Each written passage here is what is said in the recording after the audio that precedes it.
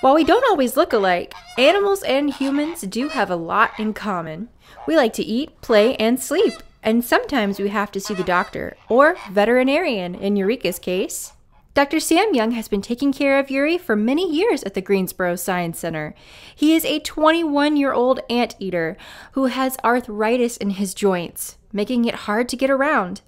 We suspect Yuri had a fall at some point in his life and injured his hip. As a result, he's developed arthritis in many of his joints.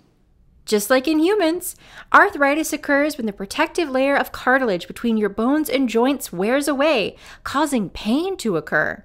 Dr. Snowdawes, an orthopedic surgeon at Novant Health, says she takes care of a lot of patients with arthritis.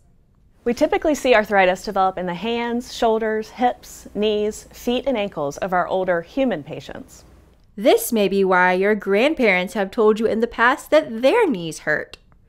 While there is no cure for arthritis, we do have several things we can do to help our patients feel better, including physical therapy, acupuncture, medications, shots, and even surgery. The goal is to improve the patient's quality of life, meaning how well they're able to get around without pain. Back at the Science Center, Dr. Sam has been using some similar tactics with Yuri. Animals are different than humans because they can't tell us how they feel. So when we're taking care of them, we have to pay extra close attention. With Yuri, we've implemented multiple medications, pain-relieving shots, and even acupuncture. Yuri is not always a willing patient, though, so sometimes Dr. Sam has to distract him with a smelly shoe. Gross!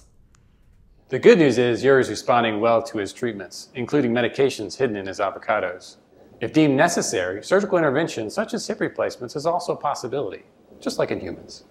Just like Yuri, we all want to live a long and healthy life. I recommend that all humans, and anteaters for that matter, eat a balanced diet, maintain a healthy weight, and exercise every day. This will lead to strong bone and joint development and help keep arthritis away.